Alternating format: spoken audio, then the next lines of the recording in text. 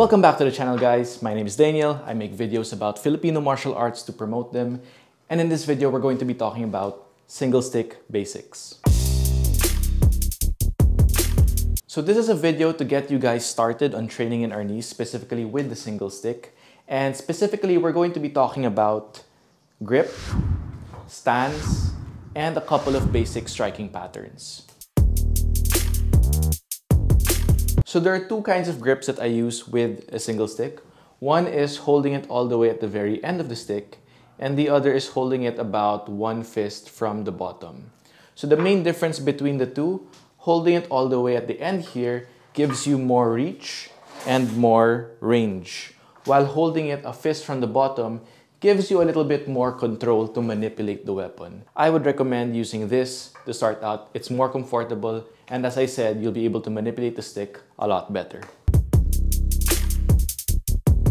So for the stance, there's a bunch of different stances you can use depending on the context and what you're trying to achieve. The stance that I like to use is called the forward stance, where my lead side or my lead weapon is in front of me. So since I'm right-handed, my right hand and my weapon arm is in front of me, and so is my right leg. This allows me to get a little bit more reach, or rather maximize the reach of my weapon. With the weapon's position, you can keep the weapon either here in front of you or here behind you.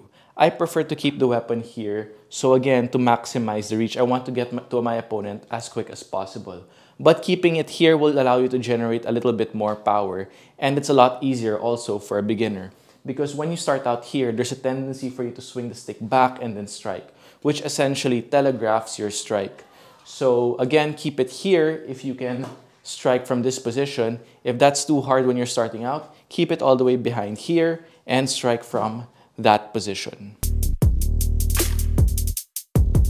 And now here's a couple of basic striking techniques or striking patterns that you can use to get started in practicing.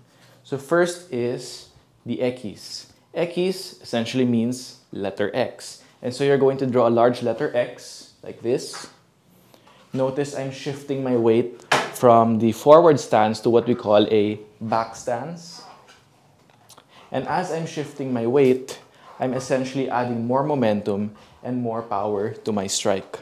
So that is the ekis. It's two downward diagonal strikes that you can use to target the temple, the collarbone, the hands if they're in front of you, and so on. The next pattern is called the banda e banda. And essentially, just like the ekis, you're going from side to side, but you are keeping the strike in a horizontal plane, like so.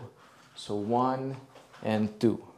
So the target points could be the side of the face, it could be the hip if you lower it a bit, or it could also be the hands and things like that.